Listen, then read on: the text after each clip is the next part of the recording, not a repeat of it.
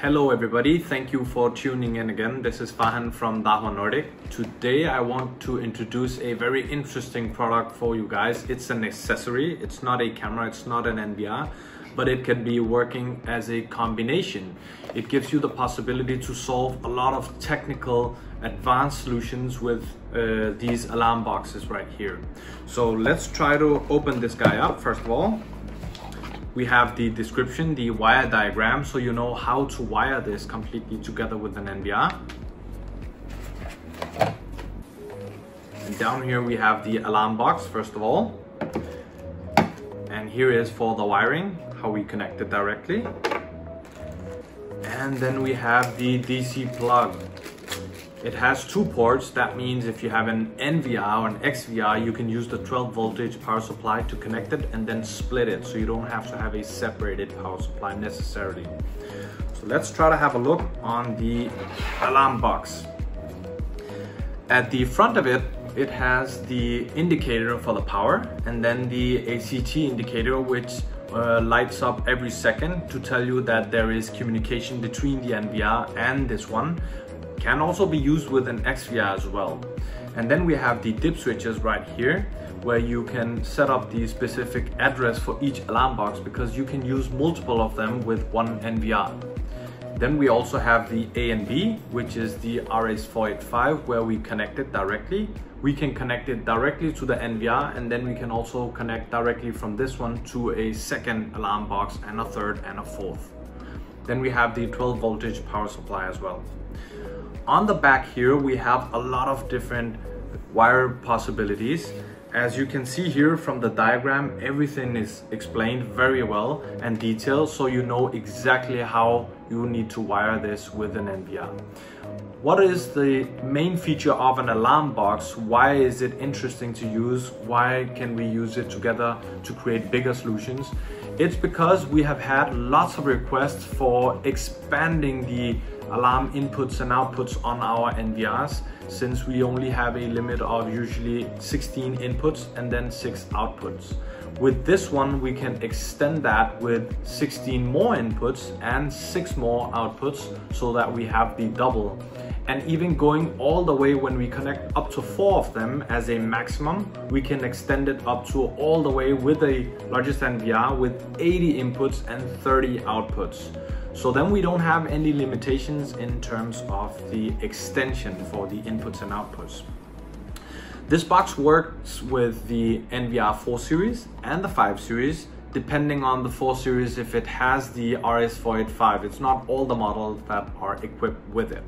So the good thing about this is it's very well integrated with our NVRs, so you can control all these alarm inputs and outputs directly from your phone as well once you have connected to your NVR. So you can control each one of them. That could be a gate you wanted to open, that could be a door you wanted to open, to make it as a complete smart home solution for yourself, based together with these two devices only. So you can power up directly from this one as well. If you have a small simple lock or whatsoever, you can power it up directly. You don't need to have any additional power supply, depending of course if it's a gate, a source that has a high requirement of power, you have to have an independent power supply. So this one connects directly with RS485 to the NVR, and then you can extend it from here or directly from the NVR. So let's try to have a little bit of a look on the wiring part of it. So the first thing I'm gonna do is, as you can see, I'm gonna check the wiring that I did right over here. The first part is from the NVR, the A and B is connected to the alarm box A and B. And then from this first alarm box to the second one from A and B. So this wire right here is very short. This could have been all the way up to 1.2 kilometers, so the distance is not going to be any issue. So the second part, as I follow the manual, is to set the address of each alarm box, and by default they are set to 0. So right now I'm gonna set the other one to 1. There we go. And now I'm gonna power it up.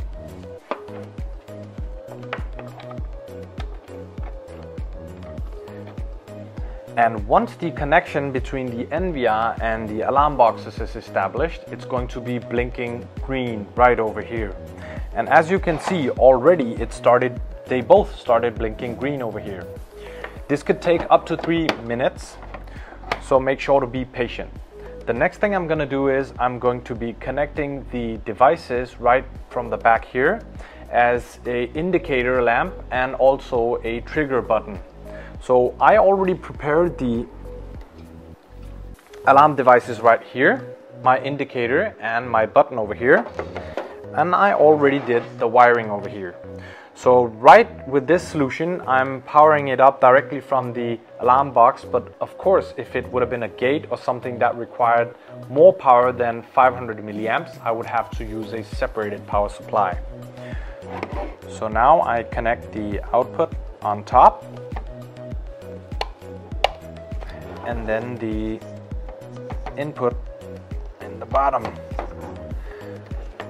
This is how it's supposed to be looking in the wiring. There's going to be a more detailed picture of the wiring done in the diagram. The next part I need to do right now is I need to configure this in my NVR to make sure that all I did with the wiring, everything worked as I expected to work. So now that I wired everything, I need to make sure that this is going to be recording on my NVR based on my alarm input. So the first thing I need to do is go to my recording schedule by right-clicking and then main menu, and then down to storage. And as you can see, by default my NVR is recording constantly. I want to change that into only recording by alarm. So I'm gonna click all and delete all of this by holding my left mouse button and dragging it. And in the same way, I'm gonna choose alarm and then coloring it with the red color, which is for all the alarm. I'm gonna apply it and then go back. Next part I want to do is I want to enable my alarm input source and output source so I can choose whatever is supposed to happen. So I'm gonna go to my alarm settings. And as you can see, I have my local alarm. Those are the alarm inputs and outputs directly on the NVR. I can always mix them with the alarm box. Then I have the alarm box 1, 2, 3, 4. And then I have the camera's external alarm inputs and outputs. I'm able to control the inputs from here. So we're gonna go to the alarm box because those are the ones that we wired. And then I'm gonna choose the alarm box 2. As you can see over here in the status, it shows me that this is the address, but that's the alarm box number. So both of them are active, so that tells me everything is wired correctly. Then the next part is I want to choose which alarm input, and the first one is what I wired, and then I can name it whichever I want to name it. Then it's going to be easier for me to distinguish them. Then I'm going to go to my alarm out port over here, and then I can choose if it's supposed to be directly on the NVR or if it's supposed to be on the alarm box. I'm gonna choose alarm box 2 because this is the one I wired, and make sure to enable that one. Click OK and then apply. So now when I click the button, it should be triggering the lamp directly on my alarm box that I made.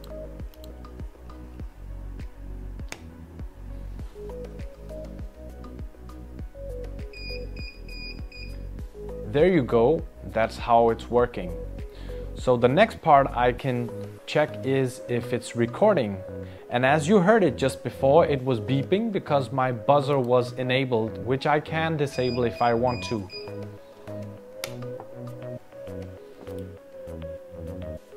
And I can choose to control the anti-dether time as well, which is the time which is defined for how long time I want to have a event as a maximum before it creates another event. So I'm gonna right click and then I'm going to search, and then I can choose the date.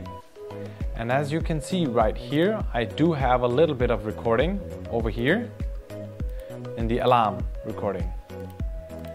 I can also go back and only find the ones that are from my alarms.